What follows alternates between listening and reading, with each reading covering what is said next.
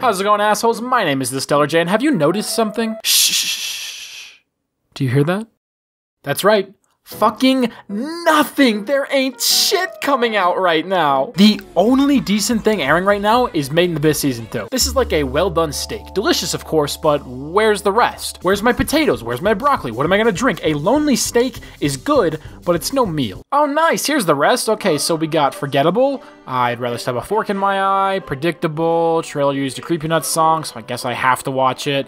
I mean, I guess I'll watch this, but only because I watched the other seasons. Are you noticing a pattern here? Actually, Joe, one of those enemies that you just mentioned is actually secretly really good and you pissed me off for laughing at it. Fuck you, unsubscribe. Now, what if I told you guys that this seemingly unbreakable silence that you hear is just the calm before the storm? Next season is where shit gets crazy. If this season is Pong, then next season is like Elden Ring. There is so much fire coming. First, you got My Hero Academia Season 6 and Spy X Family. Yeah, you know, pretty solid, okay shows. And then To Your Eternity Season 2. The first episode of this show made me cry in 20 minutes. Like, damn. This is proof that you don't need a super complex or ridiculously long show to effectively tell a story. They could have ended this show right here and I would have been happy. But guess what? They didn't. I really want to see them make a comeback to the core of the show. Those super emotional moments like in the first and last episodes. Fuck the knockers. I am so sick of these faceless, boring, copy-paste antagonists. Great job with this bitch, but I want to know more about her. Where does she come from? Why does she do what she does? How can a sane person like me relate to her?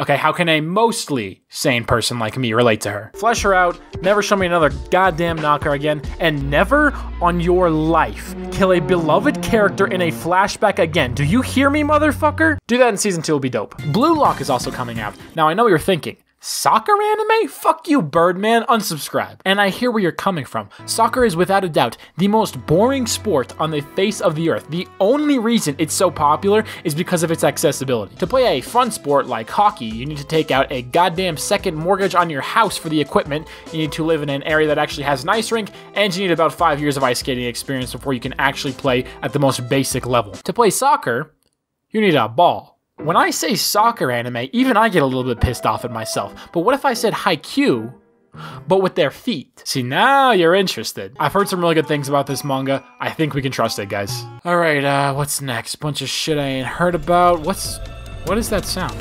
What is that? Who is that? What the fuck?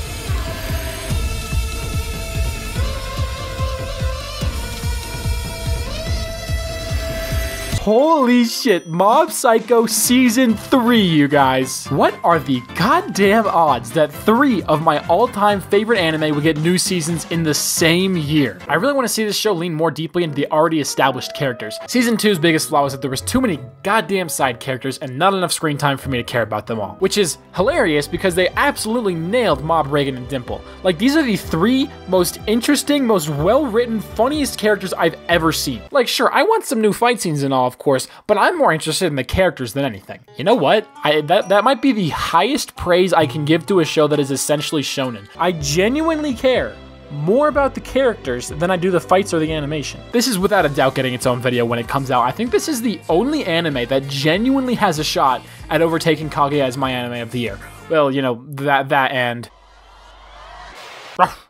I have a confession to make.